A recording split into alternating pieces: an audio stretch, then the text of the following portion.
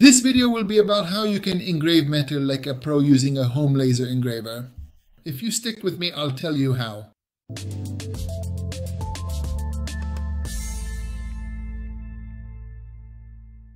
Those dedicated individuals who consistently follow my channel have undoubtedly already been thoroughly introduced to the remarkable Ortur R2, which is Ortur's brand new, fully enclosed, and completely boxed laser engraver and cutter device. In the previous video where I covered this machine, we tried out the blue laser head.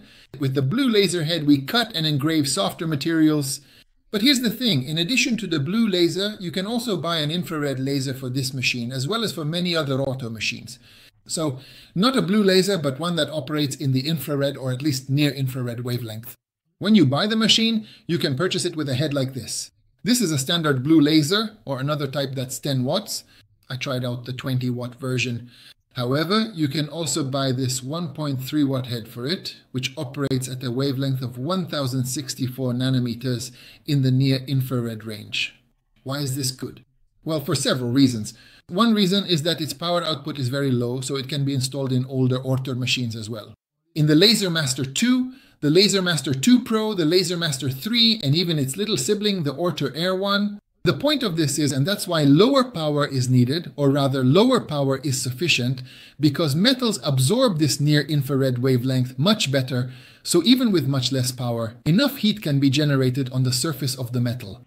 Basically, this works the same way as the blue laser, so these don't cut the material like scissors, nor do they grind it like a file. Instead, they vaporize or burn the material, and this single 1.3 watt head is capable of working even with steel. Obviously, it can't cut, but it engraves beautifully.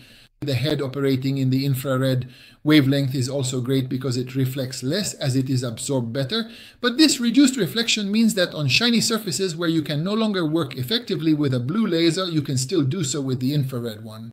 Of course, this also has its limits, and I'll talk about that a bit later. But first, let me explain how to install this head into the machine. Actually, this is the only thing that a lot of people have complained about, because the original blue laser head is pretty heavily wired into the machine. We have two cables on this side and one cable on this side which need to be disconnected, and there's also the air assist tube inside the machine that needs to be detached. But as if that wasn't enough, this cable is also fastened to the rail, to the bridge where the head moves, with zip ties so it doesn't get caught on anything, and those also need to be cut off. This is a hassle because it means that with every single head swap, you should really reattach the cable with a zip tie, either this one or the other head's cable, so it doesn't dangle into everything or get caught on something during operation. And this, as you can see, is far from ideal. I think there could have been a more practical solution than this. There are self-adhesive cable holders that could have been stuck on, and you could have snapped these things into them. But let's leave it at that. Let this be the biggest problem. Actually, replacing the head itself doesn't take long. So if you cut the cable ties and remove the cables, then all you have to do is put this on and secure this one cable, connect it to its place. It doesn't take more than 2 minutes, and putting it back on is about 2 minutes as well. So the whole process doesn't take much time. Once you're done with this, you can basically start using the machine. There's one thing you need to pay attention to. As I already mentioned in the previous video, there's a limit switch inside that you need to adjust because this head is bigger than this one, and if you use this head, the maximum material size you can insert is only 190 millimeters. If you use this head, then the maximum is 210 millimeters, and you can adjust this by loosening the stopper for the limit switch inside, moving it over, and tightening it again. Once you've done this, everything will be set correctly. By the way, in the app you can change the type of head so that the app handles it correctly. So from a blue laser to a full 0.3 of a watt infrared laser. So it's not complicated at all, neither the setup nor the use. I should also mention that the manufacturer provides a small L-shaped profile. This serves as the spacer, which sets the focal distance from the material to be engraved. Using it is very simple, you just need to place it under the head. The material you want to engrave will be underneath, the head will be above, and this sets the focal distance that will provide the best performance. What materials can be engraved? Well, I tried it on 3 types of materials: aluminum, red copper, and steel. I would have thought that aluminum would be the easiest since it's a relatively soft metal, so I set a relatively high carriage speed and relatively low laser power, which resulted in barely scratching the surface of the sheet. I'll try to show you this now.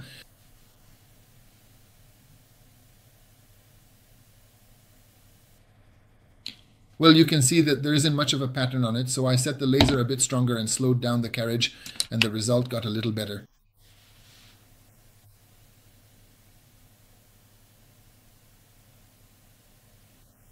But even so, it's still not perfect. And the reason for this is that the aluminum sheet reflects light quite strongly. Even though I said that metals absorb infrared light better, which is actually true, but very reflective surfaces still aren't perfect, or at least they don't look so good that I would highlight this as a positive feature of the machine. But with steel, it's a completely different story. Steel absorbs light beautifully, and it's very important to mention here that you can experiment a lot with it, because depending on how strong you set the laser's power, you can change the color of the engraving. The stronger you set it, the bluer it gets, and the weaker, the grayer it becomes, and in the middle, it takes on a kind of brownish shade. I'll show you this as well. First, I'll show you one that was made with lower laser power.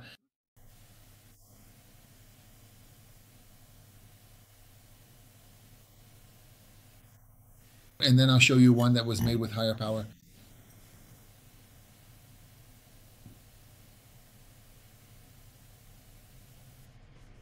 You can see that with the lower power, the engraving turned out a bit grayer, while with the other one, it became more blackish brown. The whole thing turned out really great. The inscriptions are perfectly readable, even on the tank. You can see the tiny ventilation holes on the brake discs. Everything about the engraving on steel turned out absolutely professional. So this is definitely good in every way. And I saved copper for last, which, well, in my opinion, of course, obviously because of its properties and color, copper is always a very rewarding material. You can engrave really cool graphics on it. I engraved a motorcycle motif on this one as well.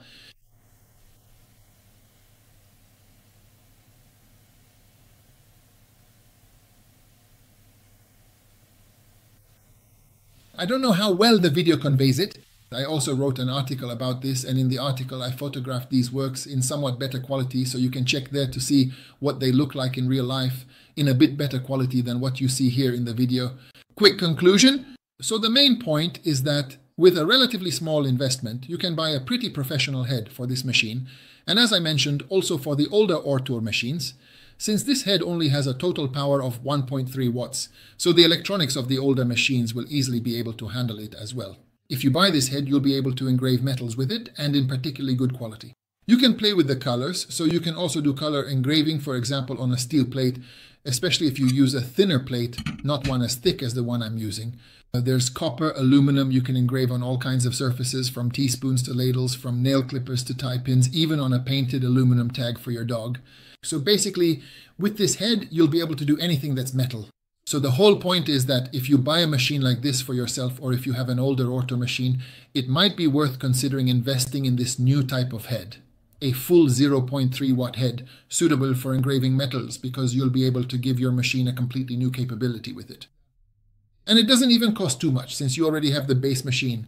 Well, that's all I wanted to say in this video. Of course, you'll find the link in the video description on YouTube where you can purchase it. If I have a coupon for it, I'll include that as well, so you can buy it at a lower price. I'll recommend the manufacturer's website for the purchase, so you'll be covered with the warranty and everything else there. There won't be any issues with that. I'll be back soon with another video. Until then, take care of yourselves, subscribe to the channel, and if you like this video, check out one of the other 2 videos that appear next to it. Bye!